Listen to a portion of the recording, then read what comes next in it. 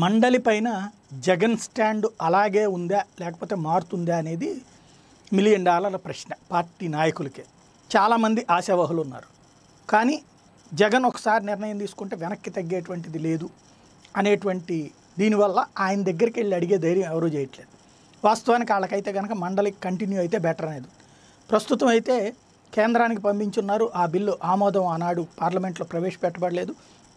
మళ్ళీ పార్లమెంట్ సమావేశాలు జరుగుతాయి అనేటువంటి చర్చ నడుస్తుంది. కానీ ఆ సమావేశాలు కూడా ఎప్పుడు జరుగుతాయి అనేటువంటిది ఒక డౌట్గానే ఉంది. అది జరిగినా కూడా ఆ బడ్జెట్ ఈ వ్యవహారాల వరకే పరిమితమై వీటిని పక్కన పెట్టేటువంటి పరిస్థితే కనబడుతోంది. అంటే ఇలాంటి అంశాలన్నిటి మీద ఇన్వాల్వ్ అవుతుందా లేదా అనేటువంటిది పరిమిత కాలంలో. ఎందుకంటే ఈ కరోనా ఎఫెక్ట్ నేపథ్యంలో పరిమిత కాలపు సమావేశాలే జరిగితే కనుక ఇట్లాంటివి జరగడానికి వీల్లేదు.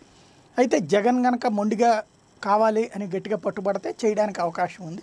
కానీ ఆయన కనుక సైలెంట్ ఉంటే ఇక అది ఫైళ్ళు పక్కకి వెళ్ళిపోతాయి.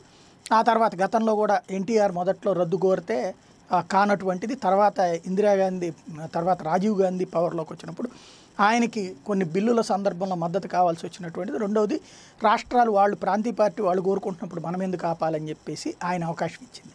ఆ రోజును రద్దు చేశారు. ఆ తరహా జరుగుతుందా అంటే కొన్ని రోజులు ఆగి ఆ తర్వాత కావాలంటేనే చేయడం అనేటువంటి కోణంలో ఉంది. కాబట్టి ఆల్రెడీ బీజేపీ వాళ్ళు కూడా పరిశీలించండి అన్నారు. కాబట్టి ఆగుతుందా అనేటువంటిది నడుస్తుంది. ఇప్పుడు వీళ్ళు అందరూ కూడా జగన్ లేదు మండలి అంటే ఇప్పుడు ఈ 4 సీట్లకే జరగాల్సింది ఉంది. ఒక ఇద్దరు గవర్నర్ కోట ప్లస్ ఇప్పుడు ఇద్దరు పిల్లి సుభాష్ చంద్రబోసును మోపిదేవి వెంకటరమణ ప్లస్ వీటికి కనుక ఎంపికలు జరిగితే ఇక మండలి కంటిన్యూ అవుతుంది అన్నట్టు. వీటికి ఎంపికలు జరగకపోతే మండలి అనేటువంటిది కంటిన్యూ అవ్వదు అనేటువంటిది. అంటే జగన్ నేరుగా అడగలేక ఈ యాంగిల్లో కూర్చుని ఆలోచిస్తున్నారు. మరి ఈ నెలాఖరులోపు ఏ విషయం తెలిసిపోతుంది.